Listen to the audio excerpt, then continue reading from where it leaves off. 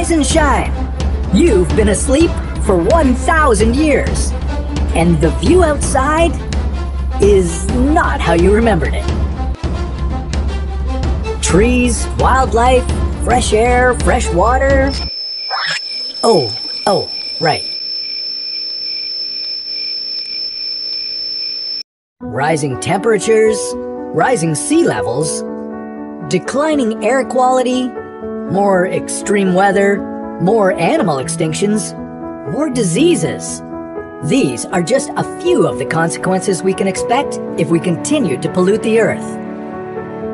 And our time to act is quickly running out.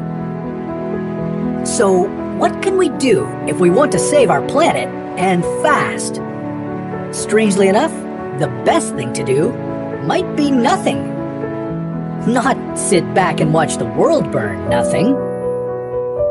But everyone going to sleep and doing nothing for 1,000 years while the world repairs itself from all the damage we've done.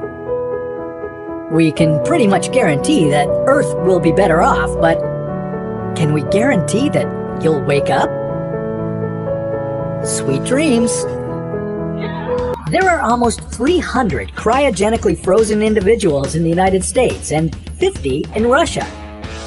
And yet no one has ever been revived from cryosleep.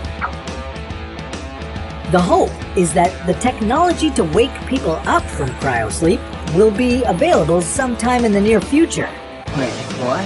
The idea behind cryonics is that humans can be preserved at super low temperatures and later restored to full health.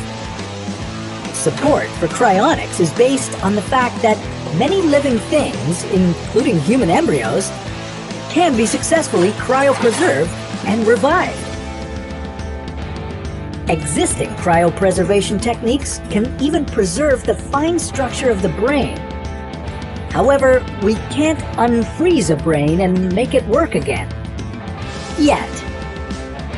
But suppose we perfected the process and made it possible to cryogenically preserve our world's population of 8 billion people. Where would we put everybody?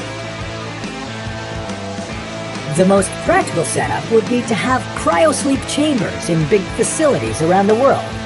This would make it easier to respond to any technical difficulties that might arise, while also protecting people from the inevitable decay of our infrastructure. But it's not like every human-made structure would fall apart and disappear, because not everyone would be asleep. We'd need some volunteers, appointees, or lucky winners of a draw to keep everything running smoothly. Australian geneticist Ian Franklin and American biologist Michael Soule suggest that you need at least 500 people to maintain a stable population with enough genetic variety. But with most of the world's population in cryosleep, our impact on the planet would be rolled back. Global warming would continue for another 40 years after we go to sleep. But within a few decades, our homes would break down.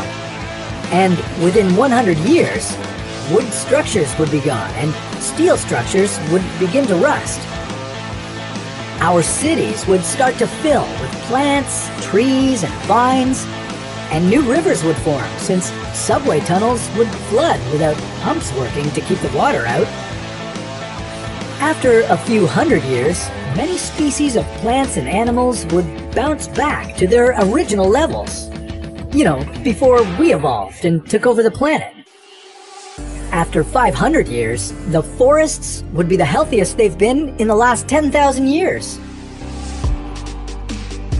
When we'd finally wake, 1,000 years into the future, we wouldn't recognize the world outside.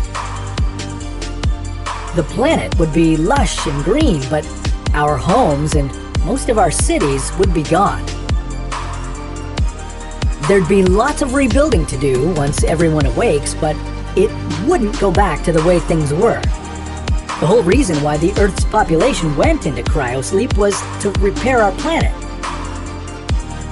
We'd likely put strict laws and policies in place to ensure that our new way of life doesn't waste our critical second chance.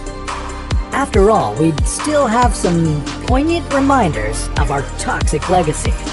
It would take more than 1,000 years for our carbon dioxide levels to return to normal, while radioactive material and long-lasting organic chemicals could be around for much longer. Microplastics, for example, will still exist hundreds of millions of years from now, unless we find a way to help them decompose. While sleeping off the effects of climate change sounds like a relatively easy way to undo the damage we've caused to our planet, we probably won't have the technology to do it anytime soon. But can we really afford to wait? The consequences of climate change are already causing major problems around the world. Are you prepared for a lot more extreme weather? Do you know how to survive a tsunami or an earthquake? Well, we've got some tips for you on our new show, How to Survive, so be sure to check it out. And if you're looking for a more hypothetical take on survival, like a timeline to human extinction,